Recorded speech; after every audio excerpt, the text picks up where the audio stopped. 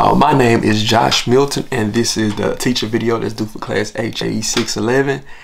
And for my subject today, we'll be talking about range of motion, and we'll be specifically talking about range of motion in the elbow and the shoulder, the elbow and the shoulder.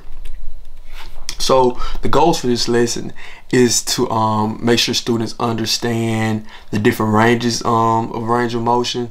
Make sure they understand the instruments used to measure range of motion, and also make sure that they understand what actually is range of motion. What is the per se definition of it.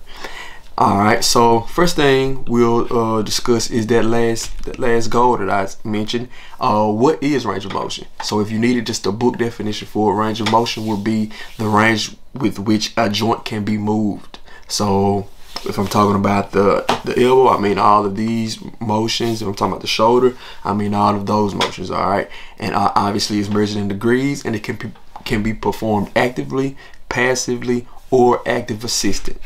All right, and I have a PowerPoint here, so if students was in the class, they'd be following along with the PowerPoint.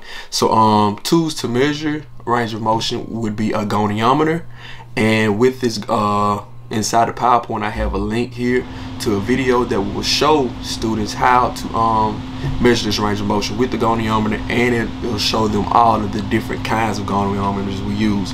So in physical therapy, you have goniometers for shoulders, you have some different for cervical issues, you have different ones for your hands, and you also have different ones for your ankles. And just about any part of your body, there's a special goniometer used specifically for that body part. Okay, so that's the second thing. How do we use? So we've covered what is range of motion, how do we measure it with the goniometer, and next we'll just get into some different ranges of motion in the different body parts that we discussed earlier. So first one is the shoulder. So to even begin knowing what range of motion is, you need to know the bones that make up that body part. So first off, you have the humerus. In the shoulder, you have the humerus, the clavicle, and the scapula. So they all sit together to form what's called your shoulder girdle. And inside that shoulder girdle is how the humerus sits inside the clavicle, and it moves around. That's what gives you that shoulder movement.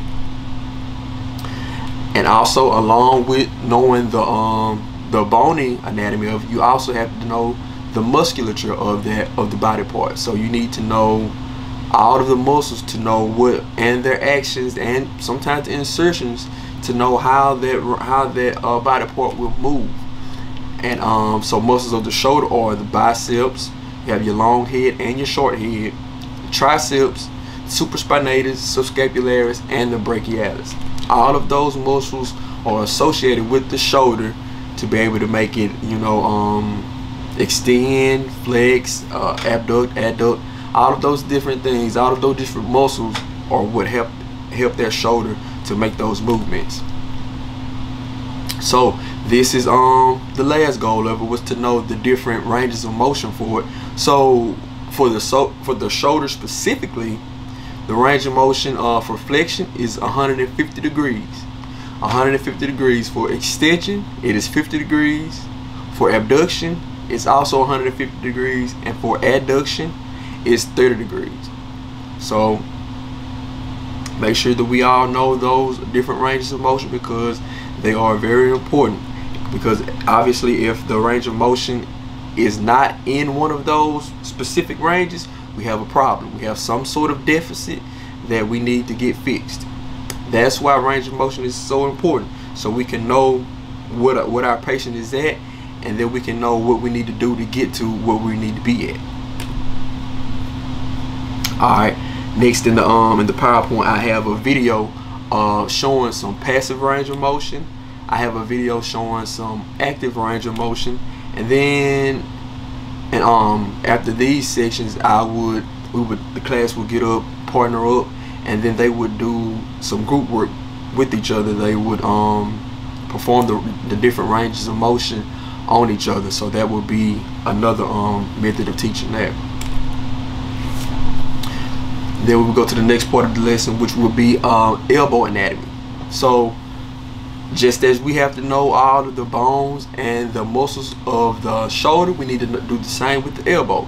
So the bones of the elbow are the ulnar and the radius. Now these two are tricky, so it's important that we know that we are able to separate the two structures.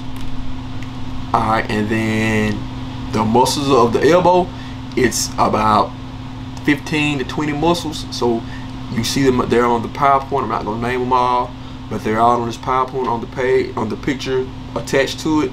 You can just see the muscles very plainly. Alright, so the range of motion values for the elbow, extension would be 0, obviously, because of this, the articulation between the two bones, we're not able to extend. So if you are able to extend, like I said before with the shoulder, we have a problem. We have some sort of joint laxity that we need to get fixed, or there may be that could even be a bone problem. So we would need to get some MRIs, some X-rays done to see what's going on in there. So flexion is 150 degrees, pronation would be 80 degrees, supination would be another 80 degrees. Excuse me. So then after that, I have another video showing what elbow passive range of motion is. Then I have a video showing what elbow active range of motion is. And then once again after that, the class will partner up and they would perform the different ranges of motion on each other. And while they were doing that, both the shoulder and the elbow, I would be giving them feedback. So I would have modeling, cooperative learning, which would be the group working with each other, and then I would be providing feedback. So that would be my three teaching strategies there. And after we were done, I'd give them some homework to do, which would be just a simple worksheet on the different ranges of motion, and that would be my lesson. So again, once again, my name is Josh Milton, and my lesson was range of motion.